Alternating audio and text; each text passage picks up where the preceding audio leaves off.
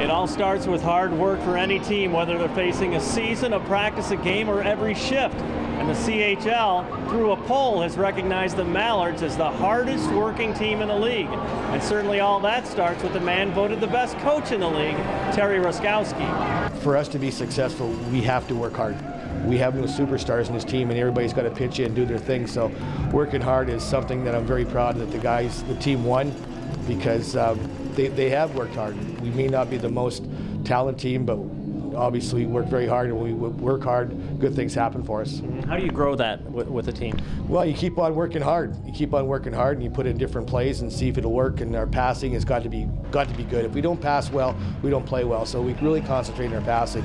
The other thing is defensive coverage. We've gotten better the last couple of days, or games, I should say, and we have to continue to play a really good defensive game, because we play against top-notch teams.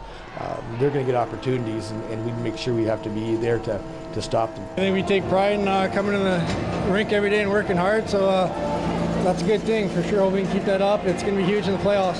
What kind of results do you get because you're that kind of team? I think just everyone works together and we feed off each other. Everyone wants to do it for each other, so hope we can keep on doing that. And now as the Mallards look to finish the regular season strong and move into the playoffs, the coach says use that hard work to create opportunities to make a deep run in the playoffs. We just got to do a little soul searching, and maybe say a couple more prayers here and there would help a lot too. And I do, mind you, by the way. But you know, you look down in your soul. Some guys think they're playing hard and they're actually not, and you got to tell them that they're not, and you got to show them that they're not on the video. So they've got to know that if you work hard, good things happen. If you do things right, good things will happen for you too. So you know, that's just kind of the bottom line. We got to work hard. We got to execute our game plan. If we do that, we have a chance to win.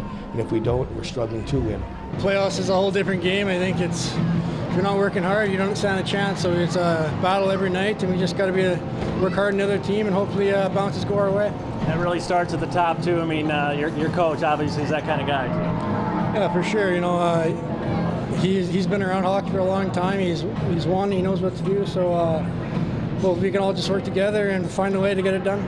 I hope you can join us for a couple of great events we've got coming up. On April 10th, it's the ILLOWA FCA Night of Champions.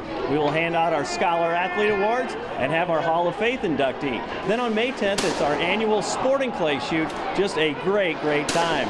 With this week's FCA Story of the Week, I'm Dan Pearson.